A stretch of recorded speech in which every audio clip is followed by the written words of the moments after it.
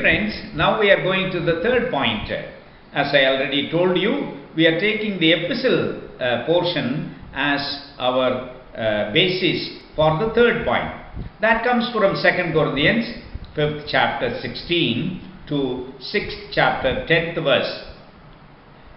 And in this particular text, there is yet another transition in this responsibility of ambassadorship. In the gospel text, we see that God is moving toward a collective ambassadorship. But here, in this particular 2 Corinthian text, Paul writes to the community. Paul writes to the church in Corinth, and he calls the community as ambassadors for Christ.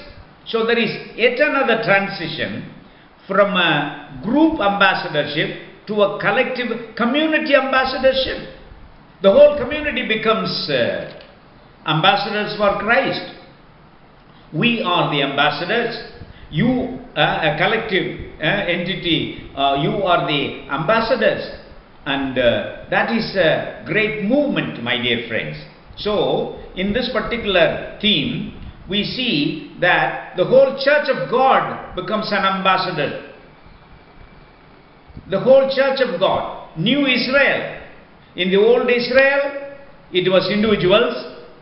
In the beginning of the New Israel, it was a particular group. Now it becomes that the whole church of God is becoming the New Israel, including the Jewish Christians and the Gentile Christians.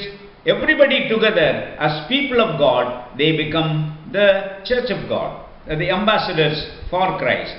Even I would like to tell you that Paul, St. Paul, he did not claim that he was only the ambassador. He says, we are the ambassadors.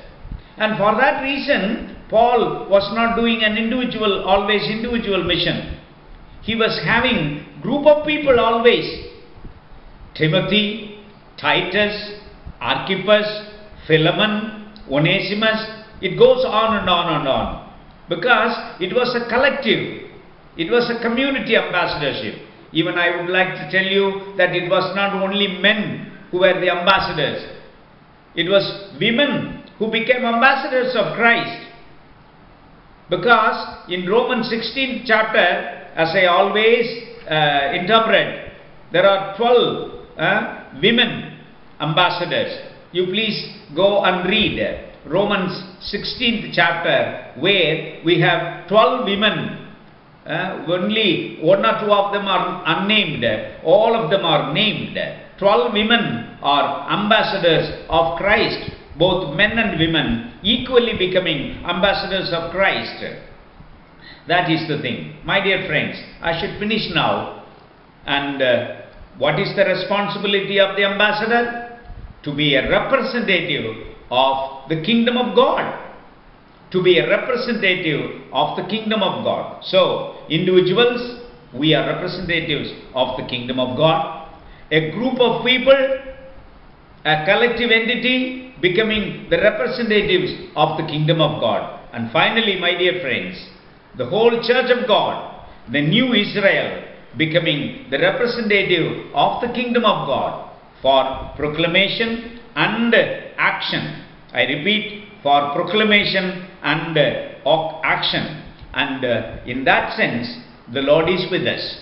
The same Lord who promised Joshua that I will be with you wherever you go. The same Lord promises in Matthew 28:20, I will be with you for the end of this world. Till the end of this world, I will be with you. Go and be my ambassadors. Let us all take this responsibility and proclaim the gospel and do the actions of grace for the glory of God. Amen.